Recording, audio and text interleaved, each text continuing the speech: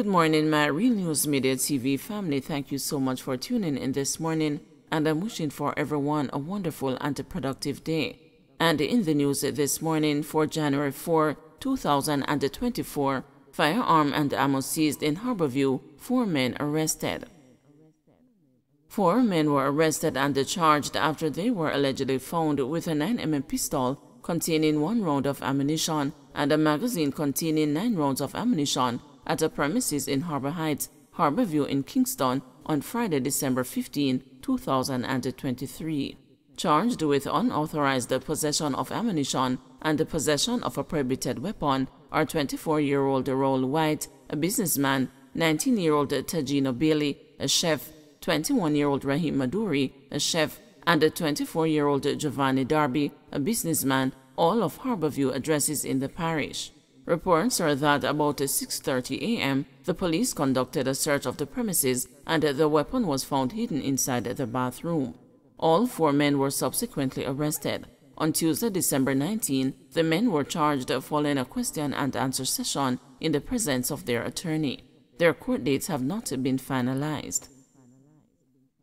Families urged to solve conflicts after cabby killed in alleged deadlift disputes. Against the backdrop of Manchester for the 2nd consecutive year, starting with an alleged family dispute over deadlift as a possible motive resulting in the death of a man, a leader is calling for relatives to mediate over conflicts. There is a breakdown in our family structure. Manchester reported the highest number of domestic incidents last year, and in some of the cases, we are seeing where material things have been valued over life. People have lost their lives over disputes over land, houses, or something like that, Custos of Manchester Garfield Green told the news on Wednesday. A day earlier, a police report said Crosskeys taxi operator Gary Taylor, 51, was at a house in Cocoa Walk about 5:05 p.m. when an argument developed between a relative and himself. The police said the relative used an object to hit Taylor in the head and upper body. Taylor collapsed and was taken to hospital, where he died while undergoing treatment early Wednesday morning. Police sources said the accused turned himself in following the incident. A grieving relative who spoke on condition of anonymity said that Taylor was trying to get relatives to move out of the house in Cocoa Walk when a tragedy struck. Gary only came here and was warning them to be careful because they were supposed to leave. Gary told them to leave because he got an order from a cousin overseas that they should leave. They disobeyed and planned to kill Gary. I ambush him because them chop him in him head, the relative explained. Another relative, Michelle Cole, said that the family has been left devastated. It stemmed from a family dispute which started sometime last year, and the whole family is saddened right now. Gary was a very jovial person, friendly, hardworking, a family person. He stood with his kids and his wife, a very genuine person when it comes to family, she said. I am disappointed because what happened on Tuesday should not have happened. It should have been reported. The other day, Gary's mom got into a minor argument with these people, and it should have been reported, but I know she was sorry for them because it is all family, added Cole.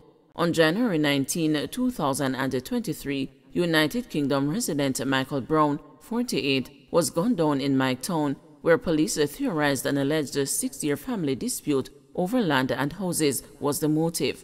He was shot and killed about 12:20 a.m. while in bed, 4 days after laying his 74-year-old mother to rest. His relative Lemon Brown, 38, was charged with murder. Later that month, Minister of Justice Delroy Chuck reiterated the need for people to make a will in order to minimize a contention among relatives after death. Nothing creates more problem than deadlift, and it is the freeness mentality that we have in this country. Everybody feels they must get something. If it is not from the government, the pastors, or the politician, they must get something out of what their parents leave. It belongs to them and they fight over it. There is no question of sharing appropriately. Everybody wants a lion's share, and especially when regrettably the parents have not left a will. People must make a will. When you make a will, it at least indicates how the property will be shared when you die, he told his audience at the Church Teachers College in Mandeville. Green, who said he is disturbed over the incident, is aiming to facilitate attitudinal change and social revitalization through the Manchester Beliefs, Values and Attitudes initiative to stem conflicts. This is something that I have focused on through our BVA initiative.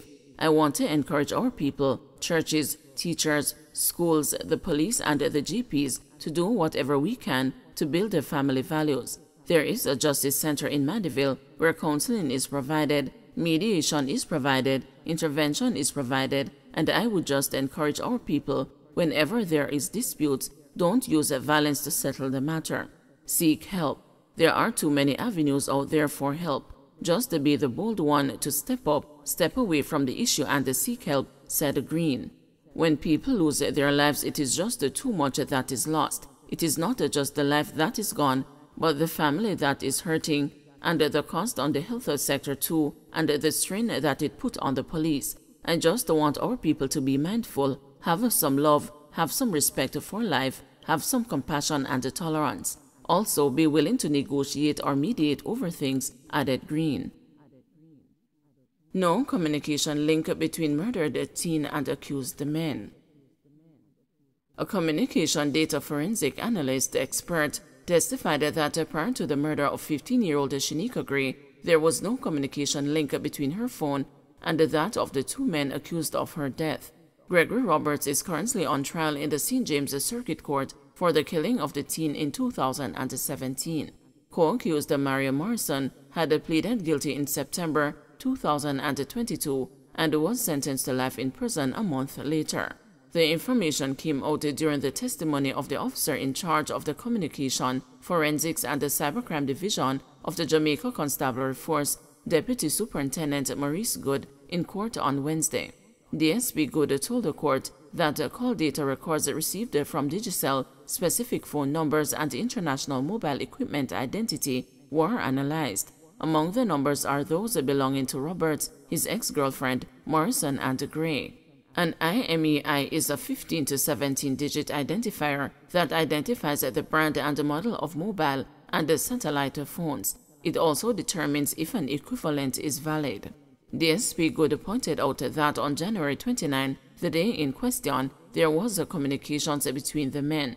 Morris's mobile number was later associated with Gray's phone. DSP Good explained that Morrison had placed his SIM card in Gray's phone and vice versa. Deputy Director of Public Prosecutions, Andre Martin Swebe, asked DSP Good to clarify the association between the three numbers and Morrison, Roberts, and Gray. We are seeing where there is direct communication between Mr. Roberts' mobile number and Mr. Morrison's mobile number. There were no direct or indirect communications with Miss Gray's mobile number, stated DSP Good during his digital and verbal presentation. During the trial against the co-accused Gregory Roberts in December, Morrison, under examination, told the court that he received Shanika's phone from Roberts a day after her death. He said he had placed a card in it and made 2 calls. Meanwhile, similarly to last month, there was a continued theme of malice between Roberts and his ex-girlfriend. On Wednesday, claims of Roberts' ex-girlfriend owing him money he had given her came out in another series of text messages between the two. At 10:06 a.m. on January 29, Roberts sent a text message to his ex-girlfriend. "If I did give you the money on my phone, I would leave you with it, but you demand it by telling me that you are coming to sleep with me, because you know that is what I want." The text from Roberts read. At 10:06 a.m., Roberts sent another text. "So you took my money on the false pretense, and it is not going so."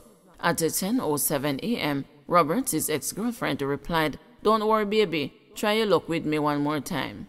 It came out in court in December that Roberts had reportedly boasted of making a sacrifice as he warned his ex-girlfriend to repay the money she had fleeced him.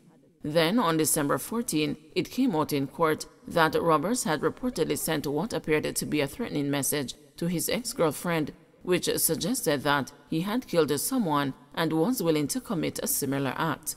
DSP Good is the 15th witness to testify to date before a 7-member jury. He is expected to continue today.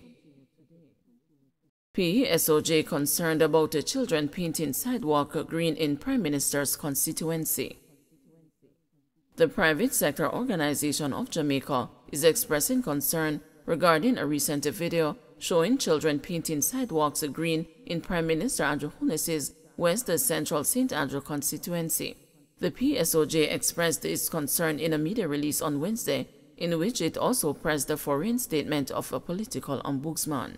It is the firm stance of the PSOJ that our children, as some of the most vulnerable members of society, deserve a complete protection from any forms of exploitation, including those that resemble child labor or place them in potentially compromising scenarios, the private sector group said. The involvement of young impressionable minds in evidently politically charged activities undermines their innocence and reflects poorly on our societal values, it continued. The PSOJ said it was particularly concerned by the evident political divisiveness that this act could foster. The PSOJ also reiterated its call for political leaders and affiliates to avoid inciting disharmony and discord within the society. It said the incident highlights the need for a political ombudsman equipped with the authority to implement disciplinary measures against the actions that contradict the political code of conduct. The role of such an officer is critical in maintaining the integrity of our political processes and ensuring that all actions by political entities align with the ethical standards expected by the Jamaican people, the PSOJ said. In November 2022, former political ombudsman Donna Parchment Brown's 7-year tenure in office ended, but despite a pronouncement by the government that the role of the ombudsman would be subsumed by the Electoral Commission of Jamaica, more than 1 year later, the administration's commitment has failed to materialize.